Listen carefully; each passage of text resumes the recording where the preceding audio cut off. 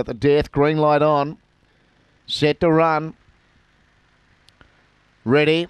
They're away, and beginning well was White Nike, but Mighty Barcia and Boy George, the two favourites, are mustering speed. Boy George got into bother around the first turn. Mighty Barcia led. Aston Apollo went to second. Tag and Release went to third. Hayride Rampy next. Boy George found itself well back. Then Light of Liam, Old Mate Ben. Last of all, White Nike off the back, and the leader, Mighty Barcia, led the way from Aston Apollo and Tag and Release. Mighty Barcia in front, getting tired.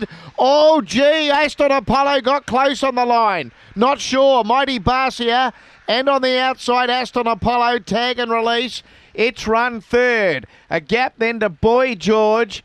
Back with it would have been Light of Liam, Hayride Rampy, and towards the tail then Old Mate Ben with White Nike. Just waiting for the number here. Mighty Barcia in front, Aston Apollo coming at it late.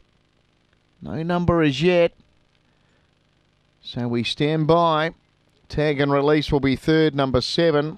The one, seemingly with the race in its keeping, it's scrambled home. It has fallen in here, the one, Mighty Barcia. 5